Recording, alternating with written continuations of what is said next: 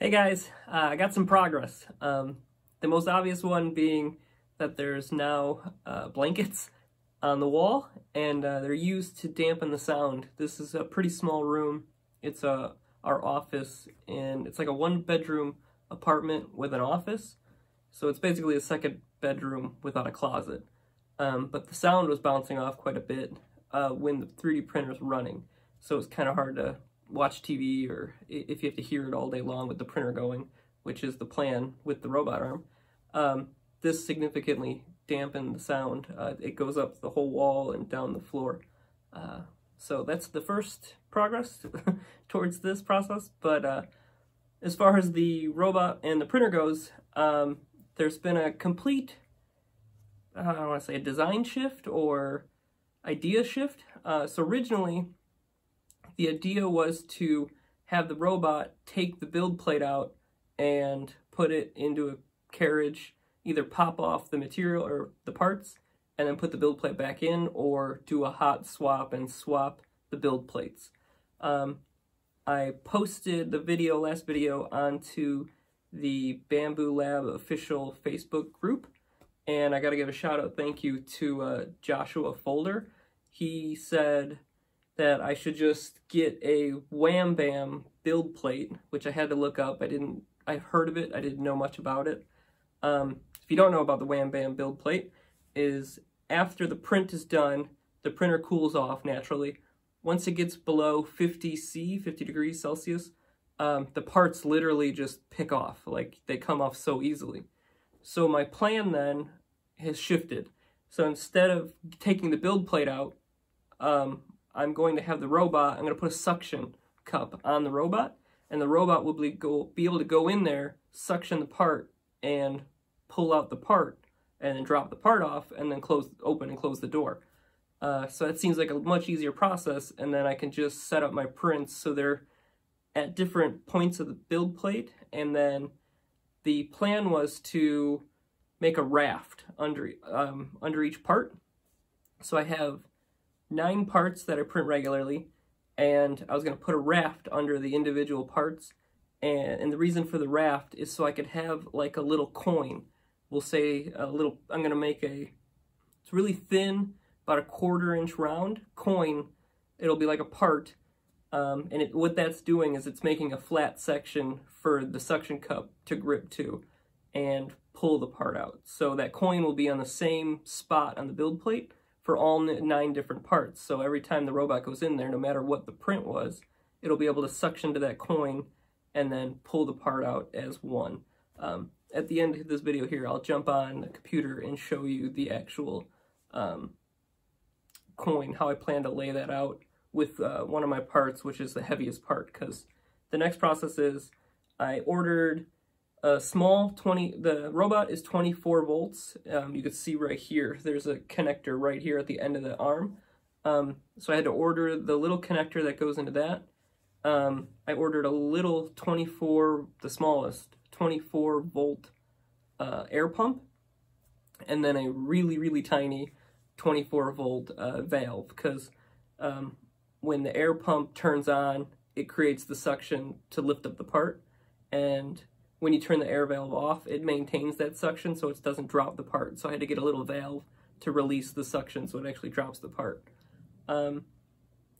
So with that, I started looking into the process. The Wham Bam build plate has you change the G-code sequencing, I believe, at the beginning and end of the print. I already have been looking into that. And for that, on the Facebook group, I gotta thank Edwin Russell. He's been a big help with kind of modifying the code. So right now, the modifications I have is the print bed. When it finishes printing, it goes all the way down to the bottom and stops. And what I think I'm gonna do is put a little 24 volt switch in there. And when that switch is activated, it's gonna trigger the inputs on the robot, and that's what's going to start the robot moving. So that was the first modification. The second modification he helped me with was getting rid of all the extrude lines. So currently when you do the print, there's a front clean line, and then there's a back one that goes around the corner. And then obviously the calibration lines. So the calibration I can auto turn off. As you guys know, when I send a print, I can just opt not to do it. But now I can send a print and it only prints the part. It doesn't do any of the other lines, which is beneficial because if I take the finished print out of the printer and then hit print again, there can't be extrude lines on there because they'll just keep adding up or they'll hit each other. So those two improvements are for the code side of it. And then the last part of the code is when I start the second print, the build plate, as soon as you send it and it's in the G code, the build plate moves down, I think like 12 millimeters, and that's in case your build plate's all the way up. It knows to move down before it starts anything. So I got rid of that. Every time my print finishes, it automatically goes to the bottom, so it's always going to be down there. So I just got rid of those two lines. And the reason for that is if I put that switch at the bottom that's going to trigger the robot, I can't have the next print start and want to go down because it's going to want to go through that switch. So let me show you the parts I got ordered here, and then I could show you what I plan to do for the actual print with the little coin and the raft, and we'll go from there. Okay, here I have the little, it's not little, it's actually kind of big, but it's a 24 volt. So there's a power and a negative, and it's not that heavy. I think it's 12 ounces. So I think the plan is going to be to actually make it mounted to the end, so it's all contained up here. But I'm not too sure yet. It might be mounted here, and then just the hose runs. I don't know what I'm going to do exactly yet. The other thing is this plug. This is what goes into here. And you can see it's got the same connector. So this is what will control the valve, which is here, and the pump to do the vacuum. And then here's the tiny little valve. Again, it's 24 volts, but it's got two ends here. So it'll go in the middle of this hose, and then when it goes to let go, it'll just exhaust out that extra hole, which will release the vacuum that's trapped between the line and the pump when the suction when something has on there. All this being said, I had to move the 3D printer forward a little bit, so now that the arm can actually get in there to get to the part. That shouldn't be an issue. I'll have to change the G code that opened the door. Obviously I'm going to have a different end effector on it. So those are the changes for that, and then I'm either going to mount that to the end here. This robot is rated for 1.5 pounds of weight at the end, and with this, the 3D print, the plug, the little valve weighs nothing, and then the part, I'm thinking it's going to be pretty close to 1.5 pounds, maybe not, but that is my only concern about putting this on the arm. Also, it's kind of heavy, or kind of bulky, so it'll have to be either up to the side of it or somewhere else. So I'm undecided on where that's going just yet. But yeah, those are the parts ordered, and let's jump on the computer here. So we're in here on my computer, and obviously this is the Bambu Labs slicer.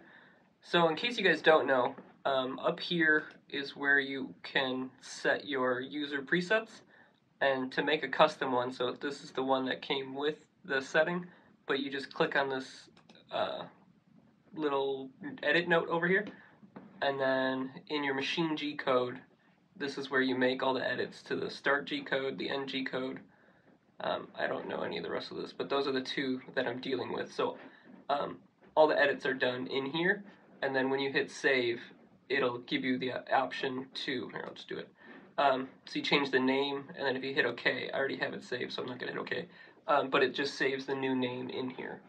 And then you'll have other options in here. So this was, when I first tried it, I just wanted to get it to end 1 inch from the bottom, and now it's ending 1 inch from the bottom, and then there's no lines on the build plate. And then this one, so I'll probably delete this one, but this one also has the start G code that doesn't move the build plate down.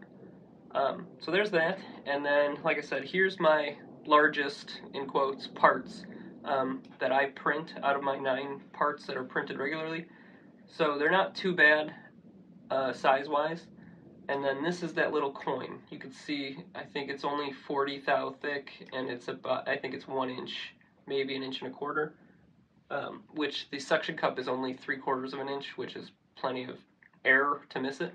But the plan is to, you can see right here, there's this dark line here. Let me go to prepare. If I put this on this corner for every print I have, so it's on these 2 lines, which is 1, 2, 3, 4, 5, 6 or so from there, and 5 from here.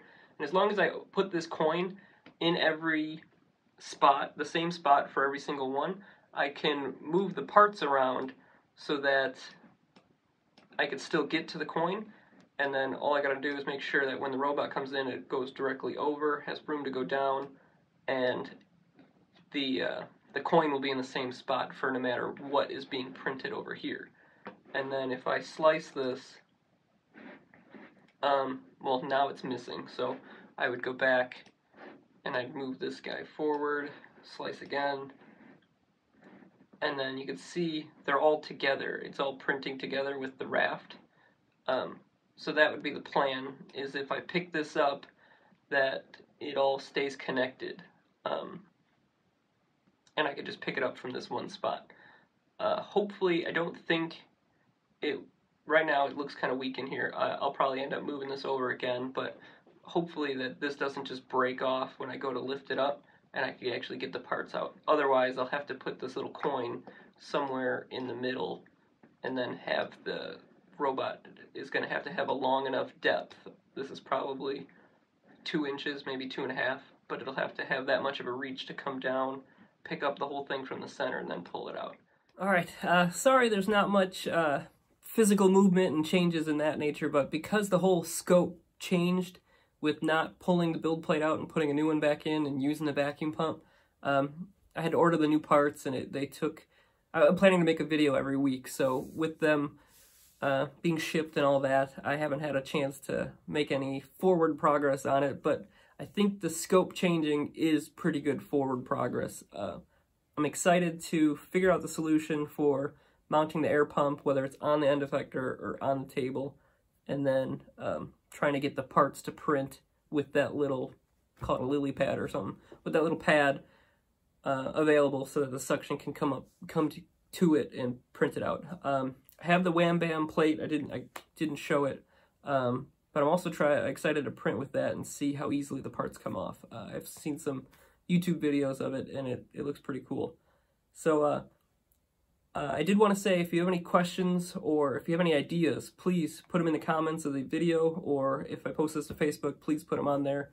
I'm definitely checking them because these 2 guys kind of helped, I think, ease the process and make everything go a little smoother and quicker as far as the whole operation. So if you have any suggestions or ideas, please do comment. And then if you can, subscribe. There'll probably be another 2 or 3 videos. The next one for sure, I'm going to have more updates with the coins, the vacuum, and I'll have a solution for the end effector with the vacuum pump. And then there might be 1 or 2 more after that where I actually have this thing working and fully automated, doing prints on its own.